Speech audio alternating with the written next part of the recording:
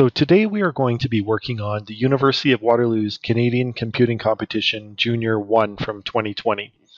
So the problem is there is some dog treats. So Barley the dog loves treats. Essentially, he gets a certain number of treats in small, medium, and large every single day. And depending on how many overall treats he gets, depending on the size, he's either happy or not happy.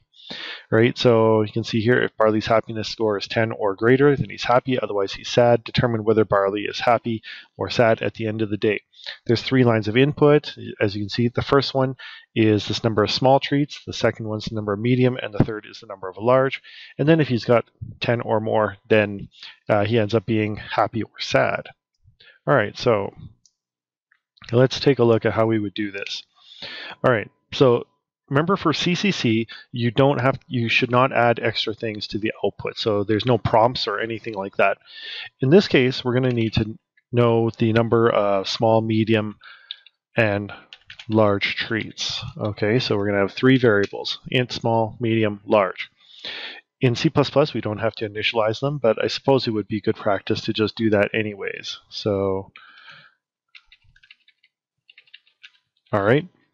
And then all you're going to do is say cin small, cin medium, and cin large.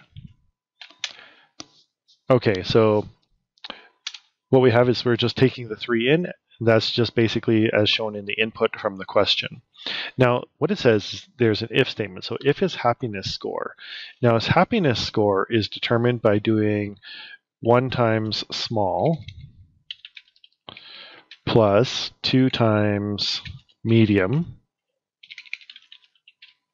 plus 3 times large. All right, and that's the happiness score. Now, you could actually calculate the happiness score separately. So you could say something like this: int happiness is equal to this. All right, and in the brackets then, you could just put if happiness is, and then you have to be really careful here because they said if it's is 10 or greater, which means greater than or equal to 10. Some people will just put greater than, and then you'll almost certainly fail one of the tests.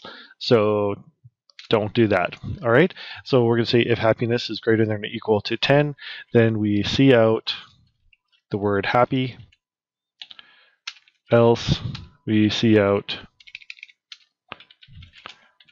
the word sad. And I forgot to put